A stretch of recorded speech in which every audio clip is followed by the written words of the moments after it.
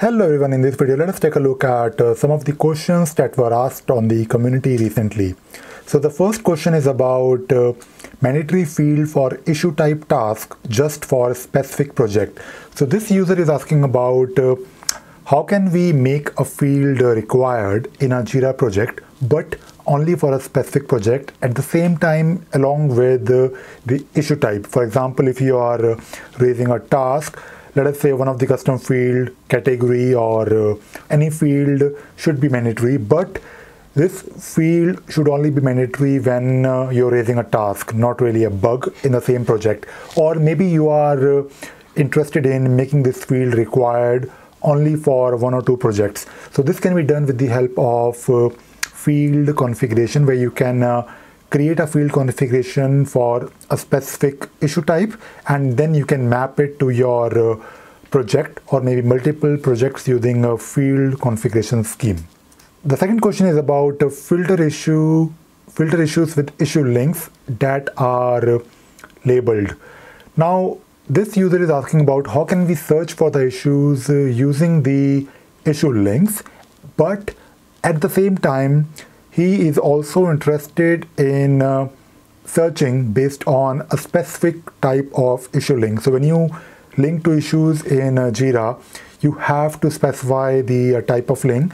Now what if you want to search based on that type of link? For example, what are all the issues that are duplicated by a specific issue? So this can be done with the help of linked issue function in JQL using advanced searching. So do take a look at this advanced searching using linked issues, and this can probably help you.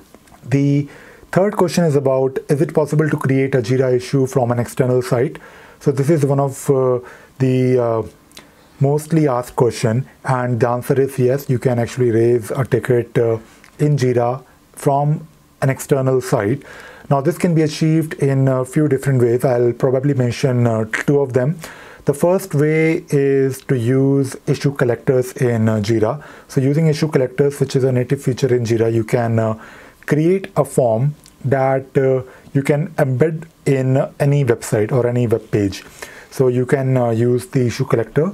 The other option is to use the Jira REST API, and with the help of Jira REST API you can communicate with Jira. You can raise issues, and in that case you need to develop your own integration or maybe some kind of an interface in any programming language that you are comfortable with, and then you can raise tickets in Jira or issues in Jira. Now this user Vijaya is talking about how can we set the due date automatically when the issue is created, and this can actually be done with the help of script runner. So you need an add-on, and script runner can actually do it very easily for you. You need to use one feature called post function, and there is a post function or scripted post function feature in script runner.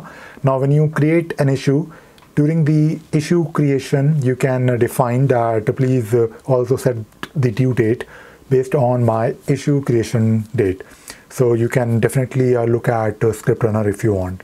Option to show just task marked as in progress.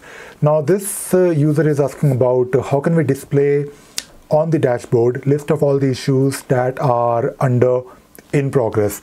So this is again not very difficult to achieve using Jira dashboard, but you can also create a filter of all the issues that are relevant. In this case, issues with a specific status. So you can create a filter with a JQL like status is equal to in progress, and when you create a filter, you can use a filter result gadget that you can use on your dashboard to display those issues or the result of that particular filter.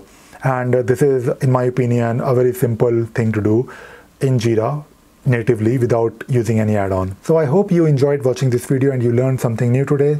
Thank you very much.